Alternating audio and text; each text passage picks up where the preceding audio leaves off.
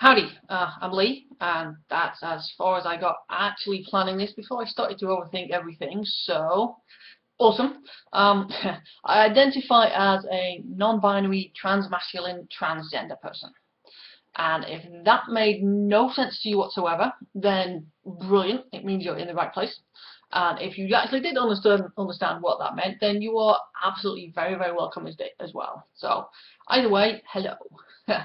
I'm hoping that with these vlogs I'll be able to teach some people about some stuff maybe they don't know, maybe help dispel some myths, add some genuine kind of new, or at least another narrative to kind of ideas about what it means to be transgender, maybe help to improve the world just that teeny tiny little bit by helping other people understand each other a little better.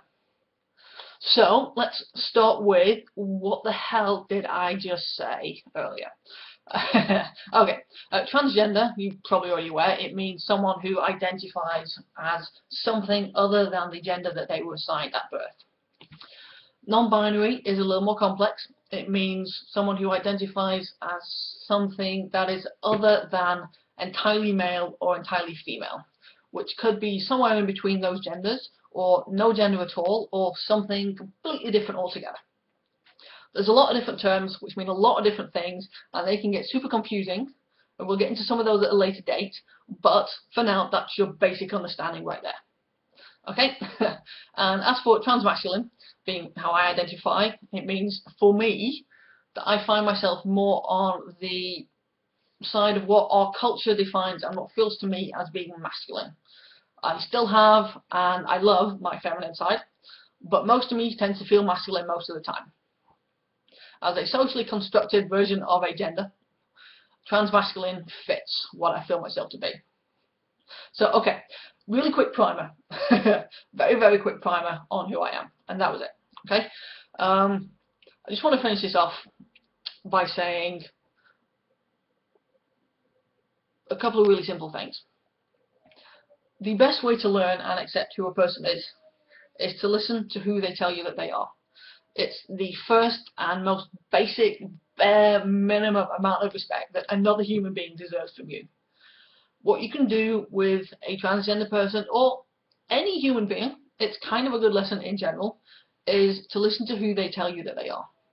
Accept who they tell you that they are, even if it's a little different to what you're used to, even if it takes a little bit of work from you to get used to calling them by a different pronoun or a different name, or to see them as something that they tell you that they are.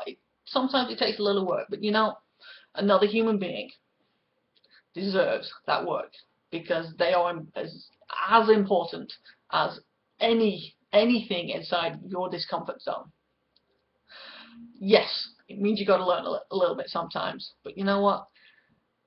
That's kind of part of being alive. You need to learn, you need to expand, and you need to understand that other people deserve the same love, the same respect that you yourself would hope for from them. And if that means a little bit of awkwardness to begin with, as you figure stuff out, that's okay. It's generally understood that you have to make an adjustment and you have a learning curve. That's cool. As long as you're willing to take that step onto the learning curve, then generally we're going to be okay. So that's that. That's my first one. Look forward to the next one, when I'm going to tell you a little bit about what it actually means to me, for me to be transgender. Until then, have a great weekend or week or whatever it happens to be when you're watching this, and take care. Thank you.